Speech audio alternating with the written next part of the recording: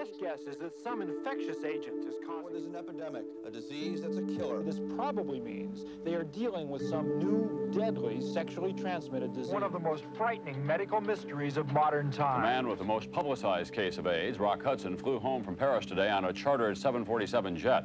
Hudson's Rock 6'4" Hudson frame... returned to Los Angeles and was immediately flown to UCLA Medical Center. It was there that Hudson learned he has AIDS.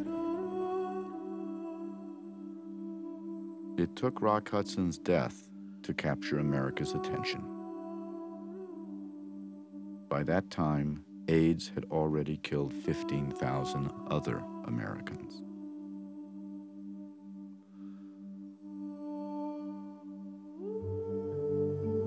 Rock Hudson is the most famous name in a giant quilt, a memorial to tens of thousands of men, women, and children who came along very different roads to the same fate.